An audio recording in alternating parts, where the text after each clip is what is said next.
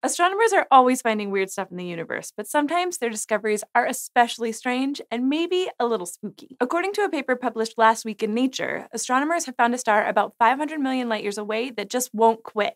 It appears to have died and come back to life multiple times.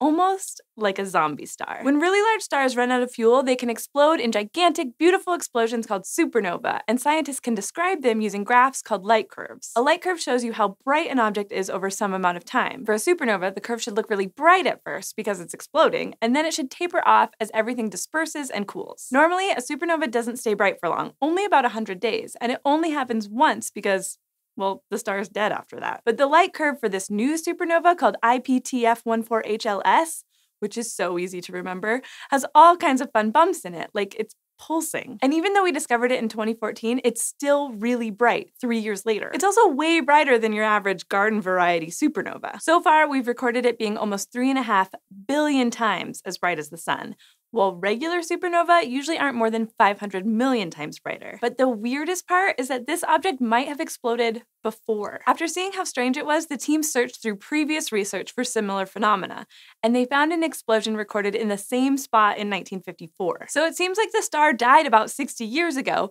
but then made a comeback and exploded again. Right now, there isn't a full explanation for its behavior, but part of it may have to do with its mass. The team calculated that before it exploded, the star was at least 50 times the mass of the sun, and probably a lot bigger than it. And even though we found thousands of supernova, we haven't yet seen a star that big die, so it could work differently than expected. Another even cooler option is that this may be the first recorded pulsational pair instability supernova, or PPISN. This is something scientists have modeled but never observed in real life. The idea is that a star that's massive and hot enough might start manufacturing pairs of electrons and their antimatter opposite, positively charged particles called positrons. And creating these pairs might drive the supernova's weird pulses. Making them uses up energy that the star would normally use to stop itself from collapsing.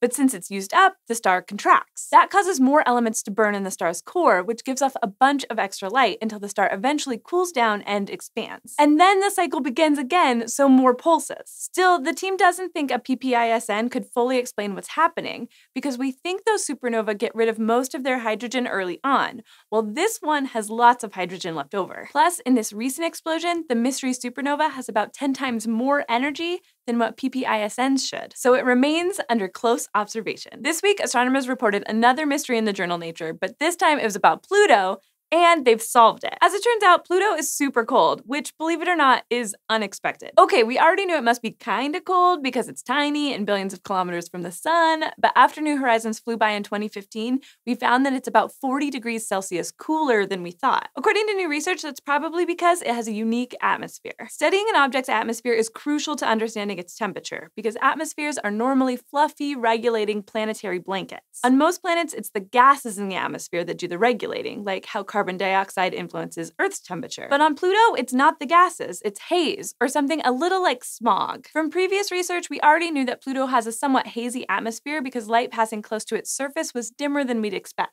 New Horizons confirmed that, but it also found that the hazes are more abundant and stretch higher than we thought, about 700 kilometers above the surface. Still, that didn't explain why Pluto is so cold. But before we could learn more, New Horizons flew off farther into the Kuiper Belt, so we couldn't gather the data to explore this temperature problem. And that's where modeling stepped in. A team of scientists built a new and improved model of Pluto's atmosphere, and they found that if they set it up so that hazes were the main thing controlling Pluto's temperature, the model matched the New Horizons data. In other words, Pluto's atmospheric hazes are mainly what's making it so cold, not its gases. That haze is likely made of lots of bigger hydrocarbons, which formed when light drove certain chemical reactions, a lot like how smog can form on Earth. Those molecules are really great at sucking up energy, but they're also great at radiating it away. The hydrocarbons distribute the heat among themselves really rapidly, then force a lot of that heat into the upper atmosphere where it spreads into space.